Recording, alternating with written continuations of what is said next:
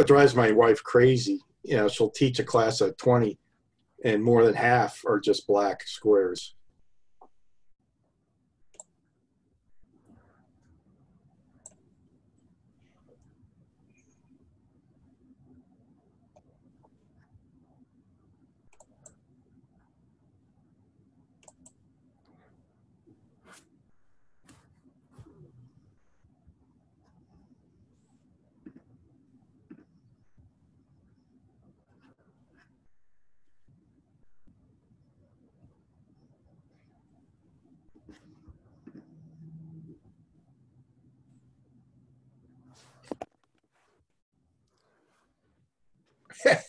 I gotta watch which way I turn my head. It looks like my eyes are my two screens.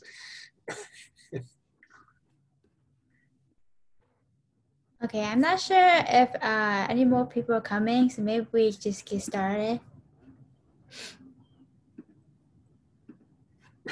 As we lose Paul. There he's back. Okay, so welcome everybody to the referee panel. Today we have head referees from Maryland, Paul and Randy. I think they'll go over, do a brief intro of a couple of rules, and then we'll leave the rest of the time for Q&A and discussion. So you can ask your questions on the Slido link that will be sent in chat room. Or since we have a smaller group today, you can just unmute yourself and ask the questions verbally. So that's all for me. Okay. Well, I'm just going to share my screen if that's okay. And let me see, share screen. I'm going to push that button. No, I want that one. So folks, if you go out there on the website, you're going to see two versions of the manual. One version is going to be showing off the normal traditional fields, where you got 12 by 12. And the next version is going to be 12 by 6. So, yeah, 8. It's 12 by 8, Paul. 12 by 8, my apologies. So I've got Randy here. It's called a half field, but it's really a 2/3 field. Yeah, so that would explain why it looked a little larger than it should have been to me. So, so almost a half field, more like a 2/3 field. So we've got 2/3 of the field there. You know what it is, 2/3. And the game basically is robots will start. I was going to draw little pictures or something like that. Robots are going to start on the touching these lines here and touching the wall, along with touching the wobble stick. And that's going to be part of the pre-setup match. There is randomization done for both the traditional and the, and I'm going to expand the, not that one, this one, so people can see the field. Sometimes it's better to point at a field like we are up there. So hopefully that's easier to see for people. So robots are going to start in this section here, touching this line, touching this wall, and touching the wobble stick or holding the wobble stick, and touching either rings or holding rings or not holding any rings. So that is pretty much the setup of the game. Once the bell goes, and there are targets around the field. I guess in the case of this field, there's only going to be 3 targets. One to show for the back, like if you need the target to see the back. One to show the middle, which gets you to the first target zone. And another one that shows you where the goals are. The tower here has high, medium, low. There's a return piece, and there are power shots or sticks that should be done. The other thing is, there's a line of death going across here, but it's not a line that you need to stay out of unless you're launching into the upper goals and the power shot. So scores, we can get into the scores later on, but that's pretty much the game. The one thing you should be aware of, people are going to ask, what are the venues going to be like? Unless there is good information coming out around Thanksgiving time that we can go to traditional competitions with multiple teams, it's most likely going to start remotely. As it is suspected that as the season goes on, there may be some venues which will have a traditional tournament. So one of the things that you need to be aware of, if your robot, let's say in autonomous, shoots the middle goal here, be aware that when you have a full field, and let me show that, the middle goal is on the other side. The blue and the red are interchanged. So why they did that, who knows? But they like to have some sort of cross-playing and conflicts be developed.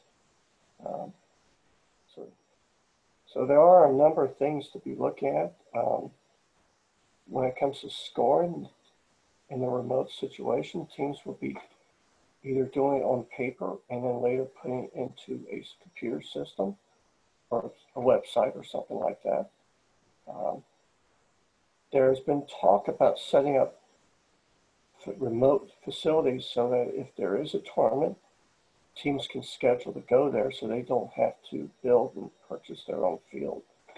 Because it's pretty tricky, because you don't want to do anything wrong, because if you make a field and there's something not quite right and then you go into a real competition, the robot's going to play much different. As I said, in Thomas, you get to move the wobble sticks. Once it hits the teleop mode, then you can put, it's really just a matter of getting as many of the donut rings as possible into the tower and scoring as much.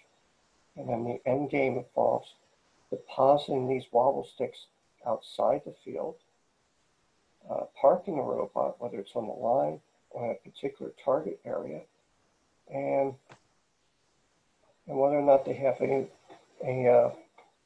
donuts on the wobble sticks as well. I didn't think the parking was at the end there. I thought it was only at the autonomous. Right. It is probably only, you're probably right. I'm looking right now real quick. Yeah, robot navigating is only in the autonomous. Yes. So here's a good piece here. So let me just blow this up. So I'll just, instead of trying to guess, this is what happens when we just see the competition. So yes, so your autonomous scoring is delivering the wobble goal to the correct target. So that means moving it to one of these squares that I showed over here.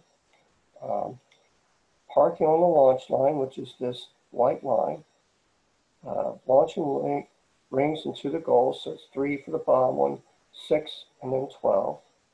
And you can even try to shoot the power shot target, so that's 15 points apiece. I feel that's pretty good. So there's no other parking thing. I thought that I read there was another place that you could park on it. Well, it's called navigating. Navigating, yes. But I don't see that, so it's just called park. There is no navigation piece here. All right. Then the driver control period, as I said, is really just launching rings into the goals. And I thought they would be shooting the power shots as well. I guess not. Paul, I think what you're talking about, the park, one of the laws that, rules of the game is you got to park when a period ends, but that just means your robot is stopped and, it's not moving. It's not a scoring park. It's just stopping. And it has to do with, are you ending the game later or whatever. All right, go back to resume what you were saying. Okay. So the power shot targets, these guys here are only scored. I don't know if I can do something there. There we go. So these guys here are only scored in the autonomous and the end game.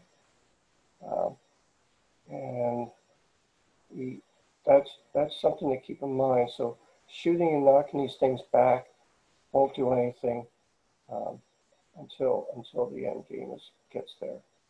There will be a human player who will reset the power shot targets. And they need to be reset before the end game. However, there is a 10-second grace period after the end game starts for the human player to reset the power shot goals in case they forgot after 2 minutes. Putting the also on the end game pieces here. Let me see if I can move this.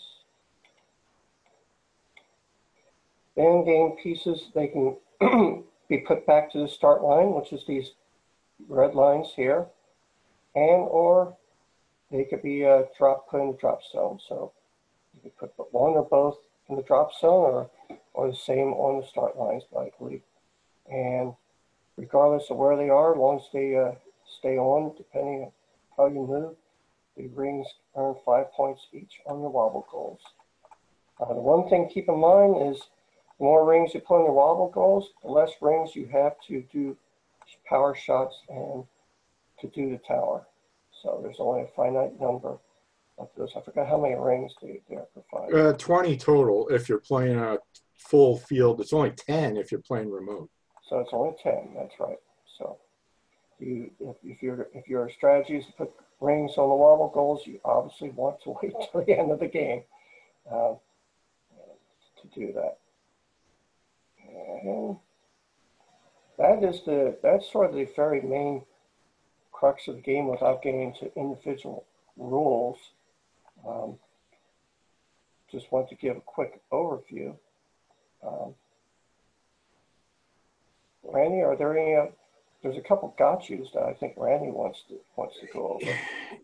Well, you brought up the one where if you're playing remotely and then all of a sudden you go to a full field, you're going to get bit if you're shooting the middle goal a lot.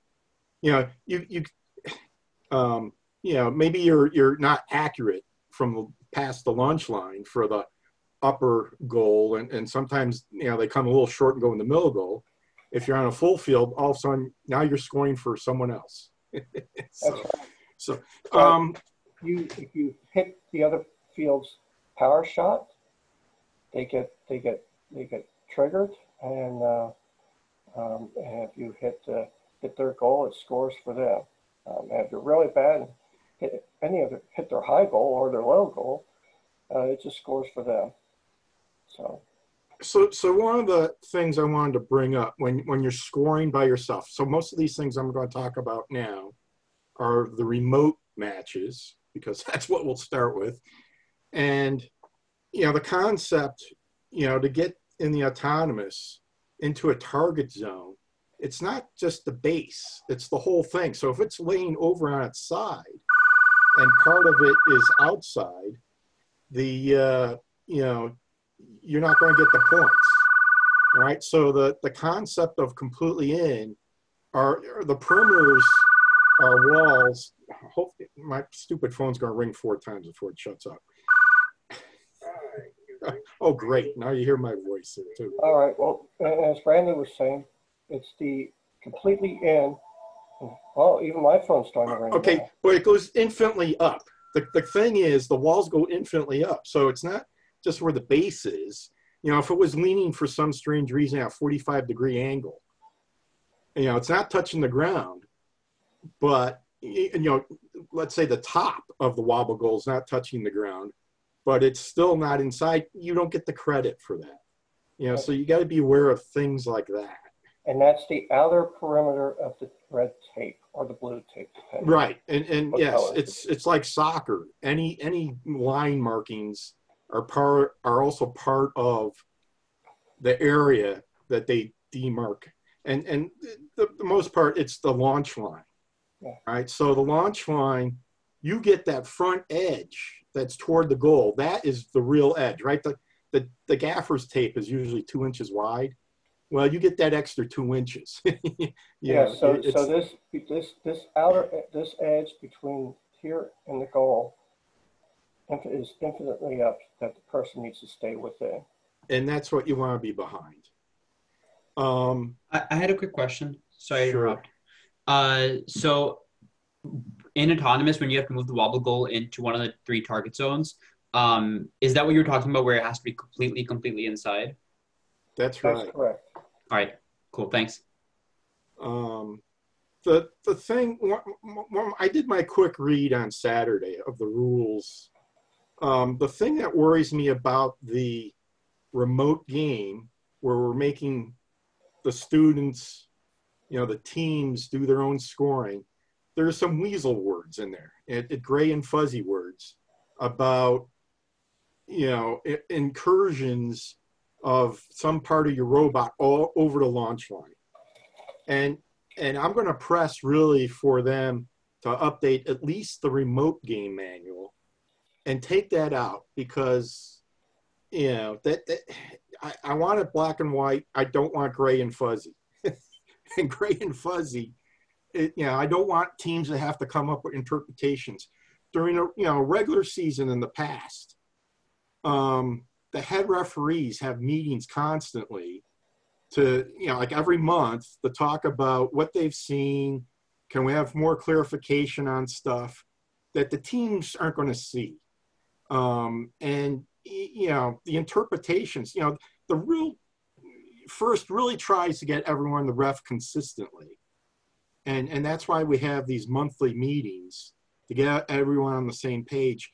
And I can't imagine they can pull that off for the remote teams this year. So it's like, don't make it hard on the students. Just say, hey, it's got to be behind there. Well, we got what we got. And Randy and I, we were head refs for Maryland. Now we're sort of like unemployed volunteers, because if they're doing remote defense, we're not going to have a volunteer referee job. So we now need to go and see about judging or something like that. I also forgot, here's the first caveat we should have started. None of this is official. Everything we have, everything we're talking about is based on past experience, but they can come up with new rules, modifications of existing rules constantly.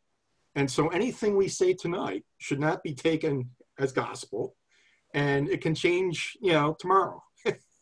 and I'm going to say that same caveat at the end of the meeting in case other people show up later. Whatever Paul and I say, yes, we've been head referees in the past, but because we're not having these conference calls, and we haven't even talked amongst ourselves, the head refs, this is just all theory. So folks will need to make sure they go to the forum, which is what I'm showing on the screen here. So this is a place here. So if we talk along the ways here, if you have questions, your team should be registered, and your POC or your team should be posting questions out there to the forum. But this isn't a referee forum. This is the team forum. There's a whole other set of forums for the referees. Don't worry about the referee forums. And judges and scorekeepers and all kinds of other stuff. Be sure to sign up for the FTC forum. That's part of firstinspires.org. And that way you can see what's been posted, and you can your team can post a question to it. Mm-hmm. So all teams get at least one POC that can post questions on the FTC forum. And POC, I think, means point of contact. Mm-hmm. I assume that's what he's saying. Point of contact. I don't know how exactly it is, but I just know that each team gets one member or one user that is able to post a question on the site. So, I have a quick question for you, for that complete inside that red squares.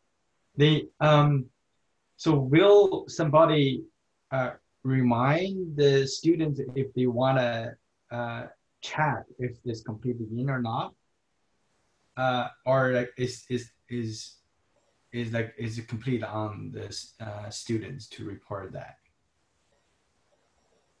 For the remote? Yeah, it's going to be completely on the students. As far as I know, no referees or scorekeepers in terms of, in the past we had penalty refs and scorekeeper refs. I don't see that anywhere this season. So yeah, it's completely up to the students to understand. So that's the other thing I want from my soccer background. there's the concept of, you know, you got to be exactly in line with the line. Otherwise, you can get something called parallax, where you think it's inside, but it's really not. You know, so you got to be very, you know, lined up with the edges to get a good reading. Is it completely in or not? You know, that's one of the biggest complaints. You know, people calling the offside. Hey, you weren't lined up with the, you know, second last player, and you know, you called it wrong. You know, luckily, the line's not moving. In soccer, that line's constantly moving because it's the last defender. At least this one, the line doesn't move. It's just you got to judge, you know, is the robot over it or not? Or in the case of the wobble goal, is any part of the wobble goal over the infinitely high walls, so that wouldn't score. So, right. so you know, Oops. Go ahead. So you can see that they do have a section in the definitions, inside, completely in, completely inside. And basically, as Randy's tried to stress, an object that has crossed into the upwards verticals at a right angle to the playing field, extension by an area's boundary. Inside an area is entirely within the upwards vertical definition. And that's by whether it's the wall or in this case, the tape, the outer edge of the tape of the things. They also have completely on and completely off. I don't think we have anything that's completely on to worry about judging this year. The information for how teams manage their competition stuff, or at least their scoring, is in a different manual, and I'm going to go to that. It's not there. So I want to pull that up, so I'm going to go to remote events. So if you want to see about how to do the scoring for a remote event, you have to go to the game, to the part 1 manual, and spend some time reading through that. And they pretty much go over everything that's done.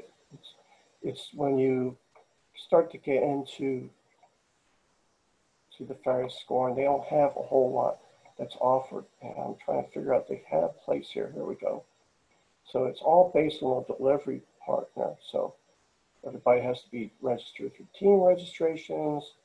And I thought I read it here where the program provider, that's the Chesapeake region, they will give instruction at that point on how to do the scoring, whether it's sent by email or direct entry into a web page, which then gets automatically fed into the First Robotic scoring system. I had a quick question regarding First Chesapeake specifically. So I'm from Virginia, and I was wondering that, as far as I remember, I think that both Virginia and Maryland have hybrid events, right, where the robot game will be in person, but the judging everything will be virtual. I think I attended the First Chesapeake thing right before kickoff, and I think that's something like what they were saying. So our robot competition game will be in person, right? I wouldn't commit to that. Have they found someone that actually would host, you know, an event like that? I think that's their goal. I think details are still scarce about that. They need to find locations. They need to verify they can do it, and you know they also need to establish that teams are willing to do that. You know, some teams may not be able to, for example, cross state lines because of the COVID restrictions. Some teams may not be able to meet like that because of their school restrictions. So it's a scheduling thing, because because this is, we see an event and we go there and we're there for maybe one day, and there's set up before and set up after the day. When you get into this hybrid or remote thing, I read in the instructions, and that's where I'm trying to find it. I read where it has to be done, could be as many as 7 days, that you can do your competitions and enter your scores into the system. Right. I mean, First Chesapeake is trying to work within the remote requirements, but do something a little bit more interesting. I mean, I'm not party of that that planning. I just know what they're told as well. So they're trying to make it a little bit more interesting for the students by letting them get together in a larger venue other than their basement. But I assume they're still going to run it as multiple remote events just in a single location in a one-day period. Yeah, they may set up a single field so nobody else to purchase it and people can come. But if they actually have a limited number of teams get together to do a competition, that's a totally different thing. Yeah, I think that's a goal we have for the person that asked that question. I think that is the goal, but I wouldn't commit that actually is going to happen. Right.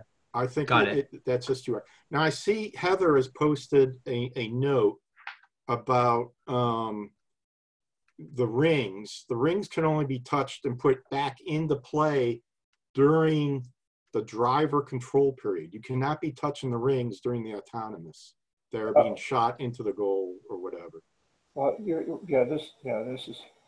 So we're talking about the rings that are in the after they go through the scoring, or are you talking about rings that fall outside the field that need to be picked up? That would be done by field personnel only.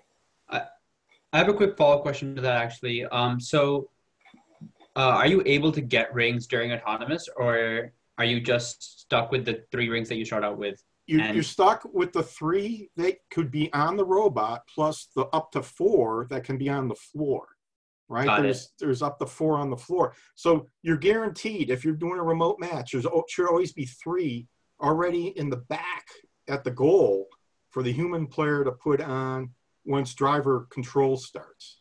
Yeah. And that's one of my complaints before we started this.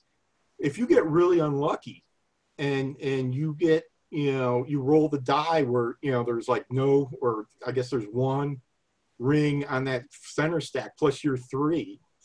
You can't score as many points on autonomous as a team that rolls, for that back corner and they get the 4 on the floor plus the 3 they've got on the robot. So it's like, I don't like that at all. Oh, this is game manual. I was looking for that section. So in game manual 2, I think it's like the second last page. I think it's there it is. It's the one that's got the dice on it. So yes, as Randy says, if you get the 1 and the 4, no rings. See, there's no ring here except the donut I just drew.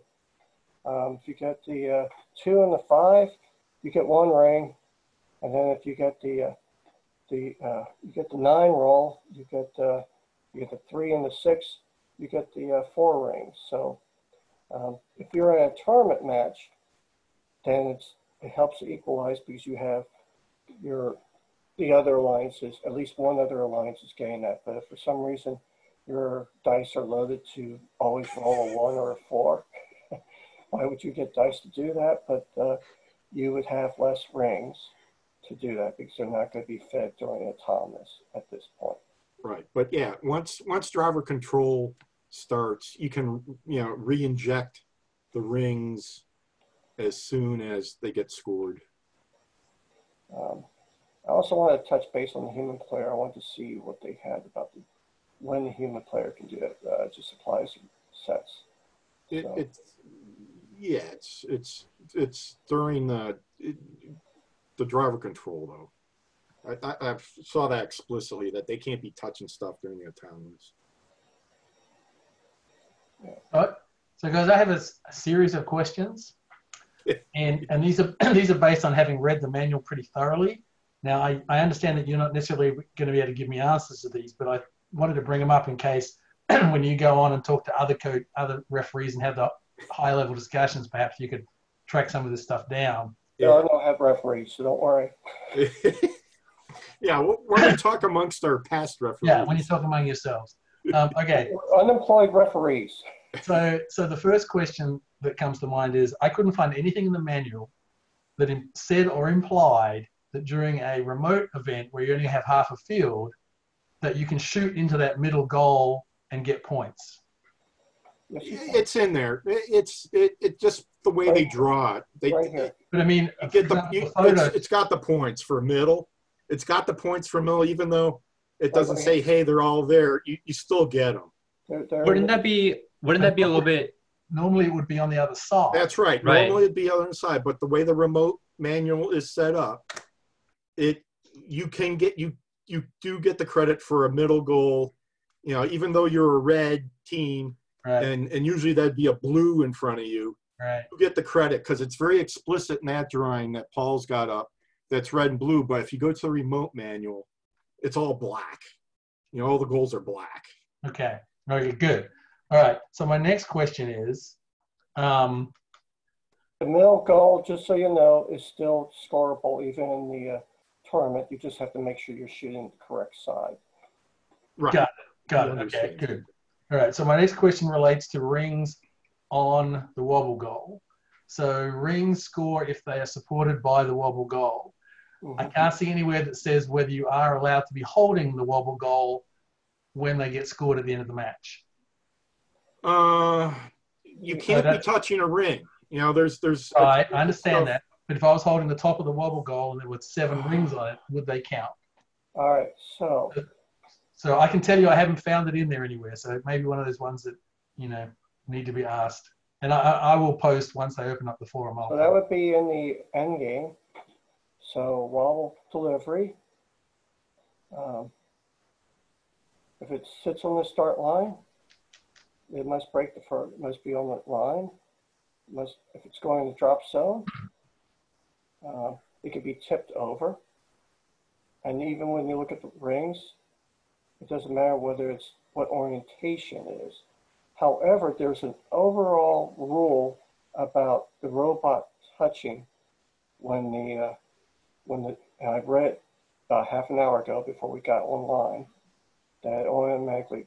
Right. Well, I understand that the wobble goal wouldn't score for placement, but the question is, would the ring score? I have not read that amount of detail to tell. Right. That's a good question. Stick that on your list. That's a good one. Yeah. Okay. So here's my big question. And this one, I don't know. So in the past, a certain scoring strategy has not been allowed on games, and that's the closed loop scoring, where you score the piece through a goal, it lands on your robot, you score it again, you score it again, you score it again. That's possible in this game through the low goal. So you could be sitting your robot right in front of the chute. The ring could go out of the chute into your robot back into the low goal. And you could probably come up with a mechanism that do that very fast. So my question is, are they going to, I can't find anything that disallows it now. So the big question is, are they going to disallow it next week? Right. I didn't see anything that disallowed it. And that was one of my theories is, yeah, you just park there and you feed them back in as fast as they can. There's nothing that says that has to be like in Cascade or some of the others that it has to touch the floor or something like that. But this is the classic thing. They changed the rules 2-3 weeks into the competition. Exactly. Because we'll start asking that question and they'll say, oh. Yeah. So, all right. So you haven't heard about that. All right. This is the beta version of the manual, and I'm under the impression that they're still consternating over how to play the games. Right. Let's go down to game-specific rules. So the other thing I thought you might ask, I think you only can put the rings on the wobble goal before you drop it over the edge and put it outside. That's true. You can't put it out naked and then add rings to it. Why not? Just out of interest. Because you're going outside the wall multiple times then. But wouldn't that be okay in in end game because you have to do it anyway? I think you get one and done. All right. Well, I don't think it's that hard, but I would have expected that to be loaded. But that's a good question, though. Please do go ahead.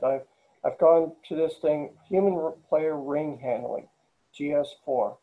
Human player may not introduce rings into the playing field before the start of driver control period. So somebody was asking that question, whether or not the human player is doing anything autonomous. Much like last year's game where with the Deep Depot, the player just sits there and watches the game until it starts. And they can only do it during... Well, no. We got to take that back, Paul. The weird thing they could do in autonomous is they could move that whole stack of Legos. They're not autonomous. They couldn't introduce anything into the field, but they could move the stack from the initial spot. That didn't change up the number of stuff in the field. I'm talking about things. That's right. All right. Yeah. Can they rearrange stuff? It doesn't say the human player can't rearrange, so they can do all they want.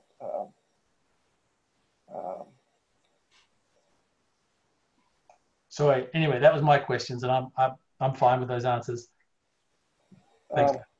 And something we should be aware of, Randy was talking about storing stuff.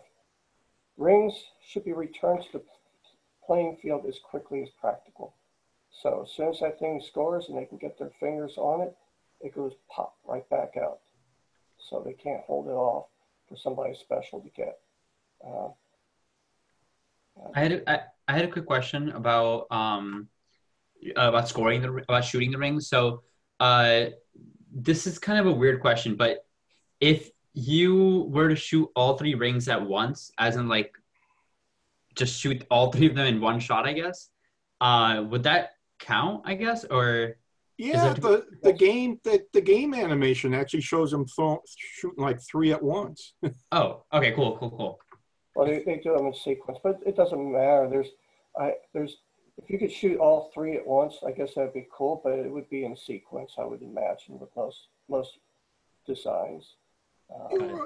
Yeah, you can sort of, you want a shotgun approach if you want to knock over all 3. I don't think it's like bowling where you're going to get the 7-10 split with one ball. Yeah. And another quick question is like, oh, actually a quick follow-up to that is if one ring does hit 2 of the power shot targets somehow, I don't have the field, so I don't know if if that's physically possible, but that's fine. I think that's fine.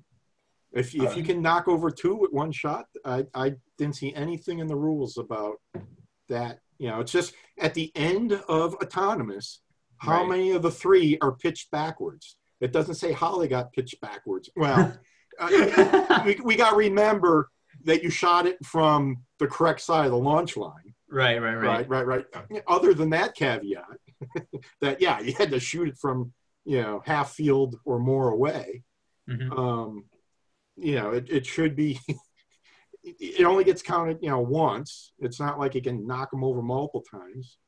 And the other thing I'd remind the teams, if any of the 3 did get knocked backwards, you probably want to reset those as fast as possible once you're in the driver control, so that you don't forget.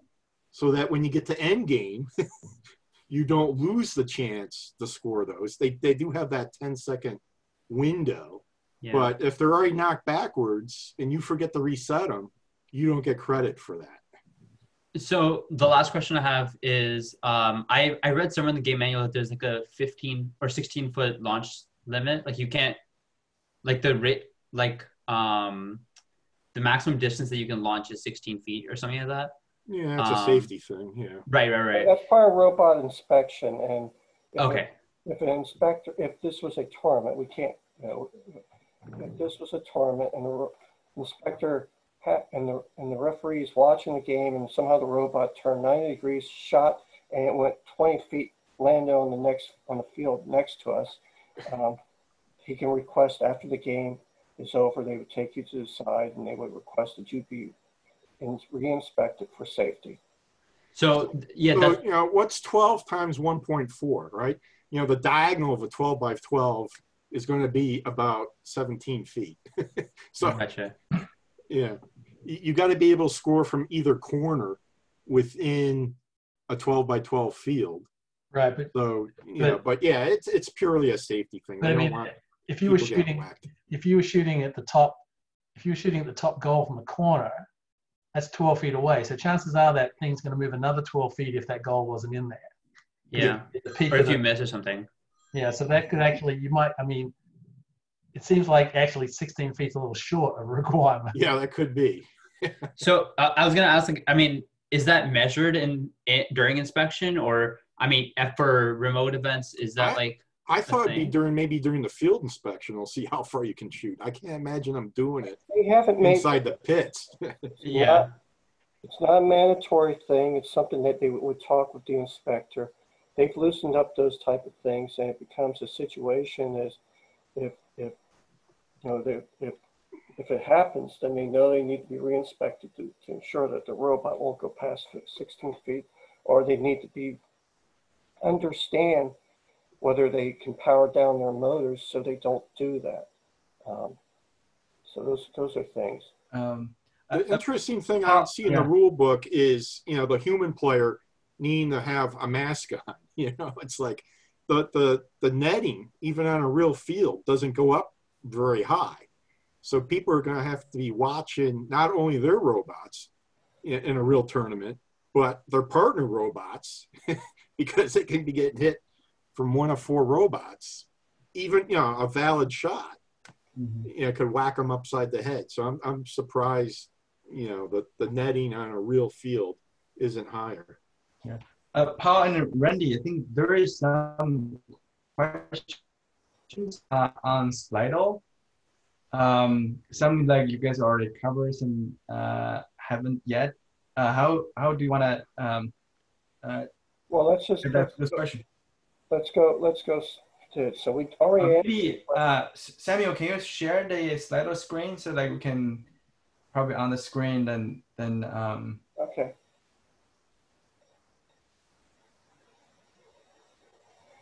There was a question about randomization. So the randomization will be done as it usually is. After the, once the referee says, you know, gets everybody initiated and tells everybody not to touch their controls, that's when the field will be randomized. Yeah, but that doesn't tell you how you do it on a remote field. Remote field, you're supposed to do that. I pulled that up. It's done the same way. Except yeah, but who, are you know, are they going to give you a tool, or you just roll your own die? You're going to roll your own die. I don't know. It depends.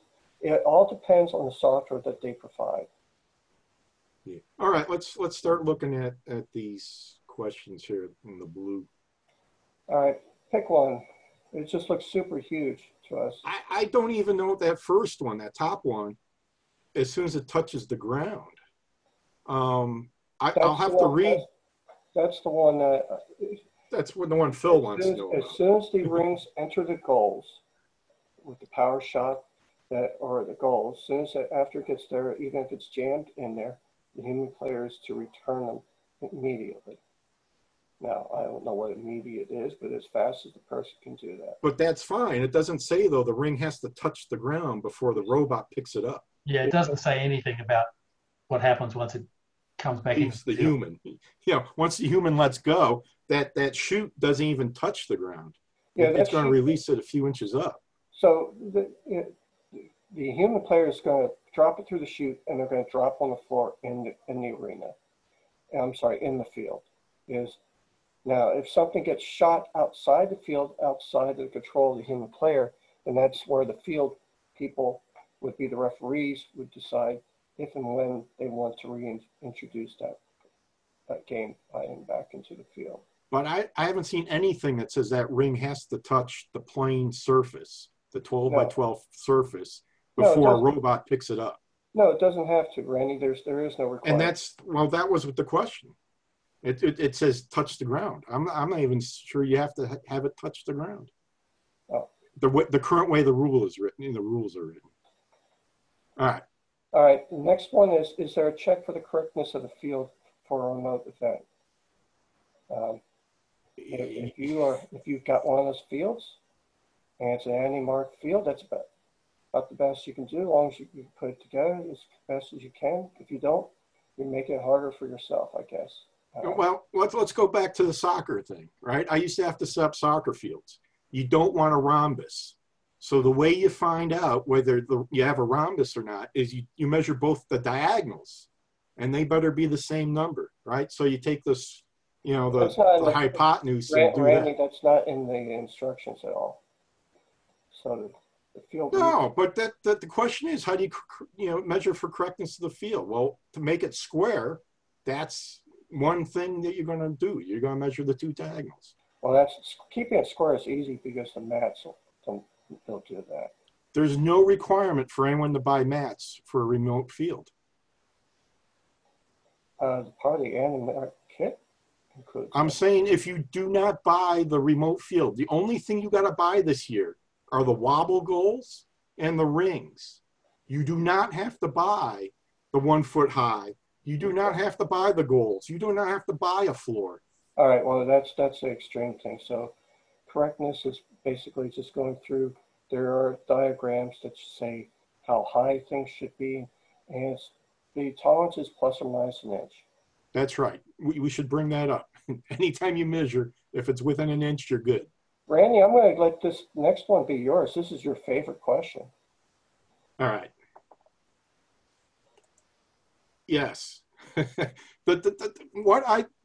brought this up. I guess I'm looking at the white line one. The third one, yeah, the third one. If the robot is inside the white line, the definition of inside being completely in, it also includes any arms, especially an arm that's actually doing the shooting.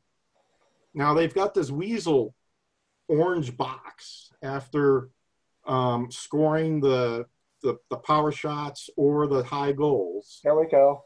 That you know, Can I show that for a second? Inconsequential. All right, go ahead, Paul. I'm just going to take the screen for a second. Yeah. I think it's this one. Sure. So while that comes up, the other thing is, when you're scoring and giving penalties, let's say you scored illegally, you still get credit for whatever goal it went into, but then you got to subtract the penalty. So, you know, if it's a major penalty, and I can't remember what the majors this year are, or if they're 20 and 5. We'll go to that one. But this is the, yeah. In section 4.5.2, under the autonomous period. Right. Yeah, it's also on the other one. And 4.5.3.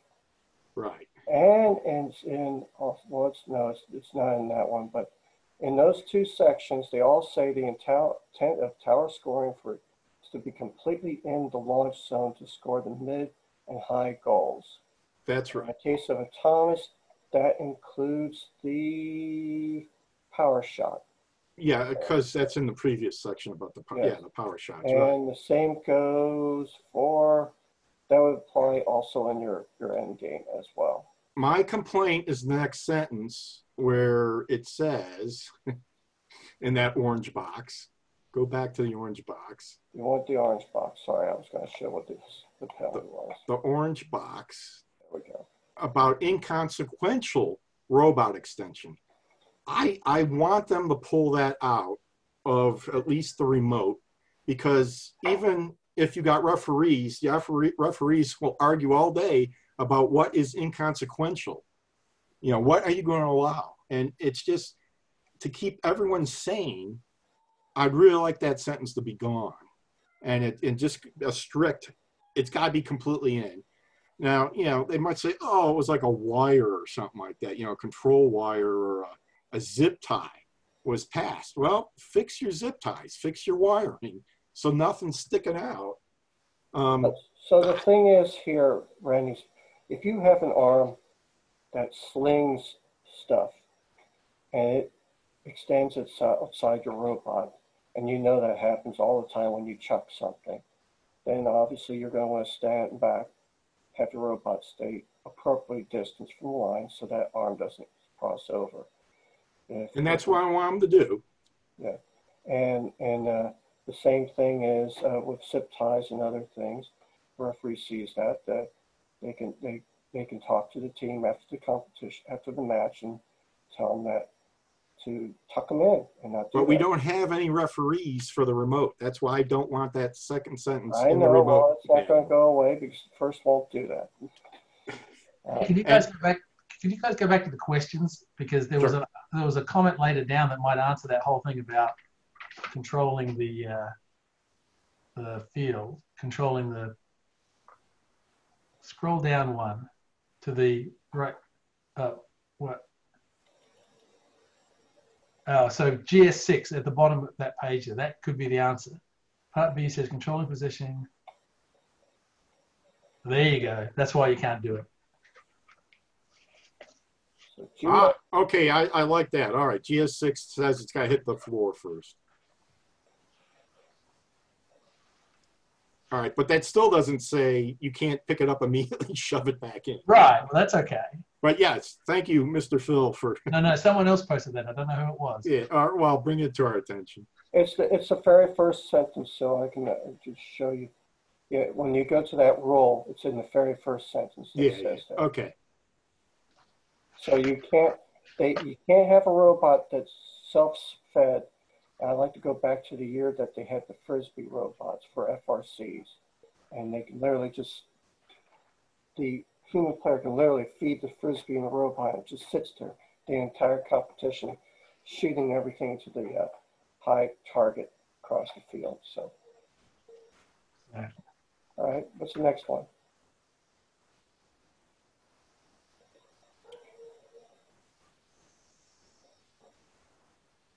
So the power shot targets only get reset after, well, After autonomous. after autonomous and before, in case you bump one ahead of time, That's you got to correct. reset. You want to reset before the end game. That's correct. So if it's not reset within 20 seconds at the very end of the game, you lost making points on that particular power shot arm. Let's see, what's the next one for us? We answer that. I answer that one. Well, go back up. Is it right? We initialize after randomize. We Yes. randomize after initialize. Yeah, That's correct. That's That's true. still done, That's yes. true. All right. Do you think they'll revise the 16-foot rule? I think we already discussed that. Once again, that is not an inspection criteria. It's a referee's prerogative if they feel they have a dangerous robot and it's shooting way too far or whatnot. So I doubt they'll change that. However, if you have a robot that pushes that limit, you may want to post on the forums to see how strict it is. Because even if you have the robot that's sitting in the corner at 17 feet, if you went to the edge of the corner, the goal is not in the edge of the corner, it's more over, and plus the robot's about 18 inches big, so it's Yeah. 16 feet is right there at that point. So, okay, what's the next one? Yeah. Scroll down because we already did this thing about hitting the floor. We've hit the floor. All right, we don't have any more questions now, so we can step through some of the rules and quickly highlight them as we go through. Yeah, it's like 7:28 now. Our hour is almost up. Well, we would just go to the game specific. So let's go to the game specific rules. And I'll just pull up the simple sheet here. I'm gonna drop out, guys. Yeah. Thanks for Good the seeing you, Mr. Phil. yeah. Thanks for the update. Bye-bye. All right. Safety rules, they haven't changed. They're the same ones. The only thing is, if you're playing remote games, there's no referee to kick you out. You just don't start your match until you have safety gear. That's all there is to it. Somebody was asking that question, I think it was Mr. Phil who just left. If you're holding onto a wobble stick and it has rings on it, obviously the wobble stick won't score based on its location, but do the rings score on the wobble stick? So that's a good question to ask on the forum. Excuse me. Let's get down to GS12. Hello? Okay, so Randy's going to take a call. Hey, I'm on a call. Let me call you back in about 10 minutes. All right. So basically, you don't have to worry about this if you're on remote. Human player warned by, I'm going to have to go up to the definitions. This table's too simplistic to look, so. All right. So there is a GS1 robot extension outside the playing field boundary. If you remember, the field looks like this. There's only one place that the robot needs to be extending. That's in this direction during the end game. That's the only time that would happen. Whether it's to put the wobble sticks out here and then possibly putting the rings on the wobble sticks while they're out there, if that's allowed. Somebody might want to confirm that in the forums. So it should not be extending in any direction here. There might be incidental extension depending how your dumper is on the bottom level, but that's what it means by inadvertent extension. If in the normal gameplay something slightly sticks out, then that's not a penalty. But if you have a major swing out, and let me pull this cat out here so she's quiet. There we go. Otherwise, she will continue to meow. So let's get back down to the GS rules. Almost there. The next one, human player station. May change position. So the human player may change position. So if you remember back on that field there, he moved from the power shot to the ring shoots. That's what they mean by position in the human player. Grasping scoring elements. The only elements that the robot may grasp are rings and wobble goals. Otherwise, it gets penalized for grasping invalid game elements. We already talked about human player ring handling. So it's, I'm trying to see what the extent of the penalty here. So it's really a warning mostly here. Drive team touching the robot after the driver station. It's usually a minor penalty, unless it's a strategic that moves up, usually. Possession and limits of scoring elements. This is nothing new. They talk about plowing and controlling. You need to look at those things. Ring support. Here's something. So they do expect you to pick up the rings by the wobble goal. So that's the only time you can hold more than 3. And I think that's for, the thing that says you should put your rings on top of the wobble goal before you put it out the drop zone. Well, I don't think because it's not going to, you're not going to violate that rule. You can only carry one wobble goal at a time. Otherwise, your robot might start wobbling. And they got a major penalty, minor penalty for major and minors with that. Launching up game elements. Rings, any ring launched over a boundary that is not the tower goal boundary will receive a minor penalty. So if you go and hit the referee, you definitely get a minor penalty right off the bat. So it has to be shooting over that end with the towers. Obviously, they don't want you launching those wobble goals. That's a major penalty. Wobble goal constraints. Robots may not place rings onto wobble goals except during the end game. So they can only be done during the end game. And then they got robots out. They got illegal tower scoring and power shots if the robots are outside the launch zone or across that yellow line.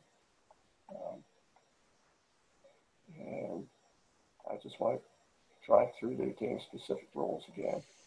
So there is a warning to the human player if they were not following the rules, if they weren't returning the rings or they were doing something they weren't supposed to, and then it can start going up to minor penalties. But that T is important. You only get one warning for a whole tournament. It's not per match. That's interesting. The problem is that's hard to figure out. Well, actually, that's easy to figure out. This is the remote stuff. So you can only do it remote.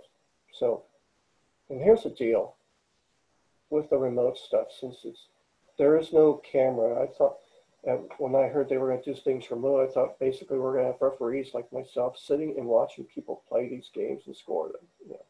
Maybe we not score them, but at least be an extra set of eyes on the game. There is nobody that's going to be watching these things. This is really goes to the gracious professionalism and the credibility and accountability and honor of the students. So mentors that are out there listening, or older students are mentoring other students, please enforce that this is an honesty thing. It's like having a table that has eggs for sale and there's a cup there for you to put your money in it. So they expect you to pay for it. GS5, drive teams touching their driver station afterwards. Minor penalty for each time. Also, here's something I didn't pick up before. If they touch it after randomizations, the robot is not able to earn the wobble goal delivery score. So even if the robot still went ahead and scored, you know, because it's an autonomous and it's running, once that minor penalty, they lose the ability to get that score after making the delivery. Control possession of the rings, one for each and another 5 seconds. Control possession of the wobble goals. I doubt we're going to have any robots trying to control 2 wobble goals at the same time, but who knows. Launching game elements. Only allowed allowed where the tower is, and they shouldn't be launched. You can't be launching the wobble goal. Wobble goal constraint. You can only carry 1, and illegal scoring being past the launch line. So those are, and Randy's right. The WT is the tournament warning. So there's the definition for that there. Be aware, once again, there may be some, as we roll into January and get towards the end of January, either hybrid or full-out tournaments might be available for teams to do. So, Randy, you have any other comments?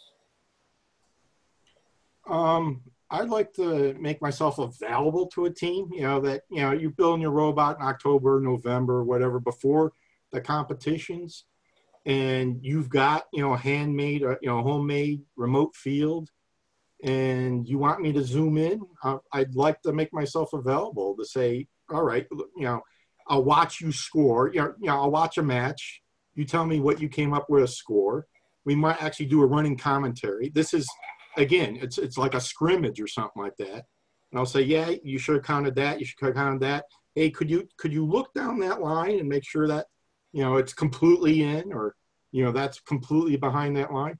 You know, just offer up another set of eyes has done scoring before, you know, and done refereeing, just to give you, you know, some ease of mind that, yeah, you're not messing up big time. Yeah, that's very kind of you, Randy. All right, last call for questions. That's a game synopsis in an hour. Thank you for being excited and willing to do the robotics. I understand that the excitement of robotics competition is going to be lacking until we get together, but it is hopeful that as the season progresses, we will have more and more games be full tournaments. They will probably be doing if they do remote tournaments, they'll be doing a league system, but at the same time, they will allow for judging, because we don't typically have leagues in Maryland, so it was always full qualifiers with the judging of stuff. So they will probably be doing a league system, because you really can't have a tearing off with the finals, the semifinals, and the final competitions in a remote environment. There's just no way to do that. So those are things to caveat, and good luck, everybody. You know, I lowered my camera to show I'm actually a mentor for an FRC team, and this is one of our most recent team t-shirts.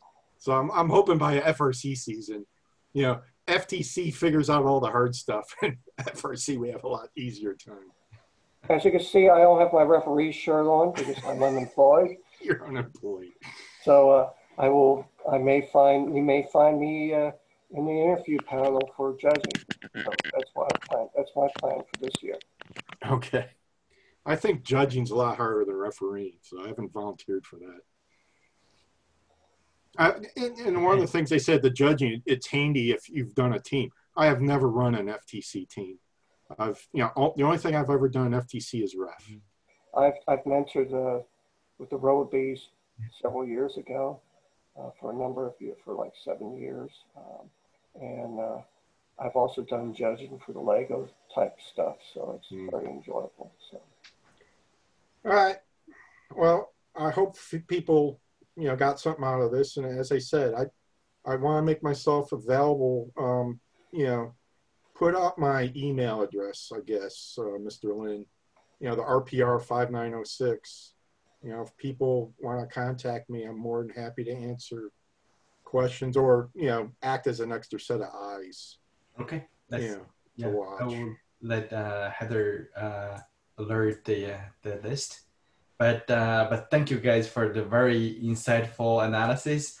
I mean, although this is not official, I think at least I learned a lot from your analysis. That's wonderful. Yeah, thanks guys. Yeah, okay. Hope we'll have another future discussions when the time is right. Okay. All right. Very good. Okay. Thank you. Bye. Bye-bye.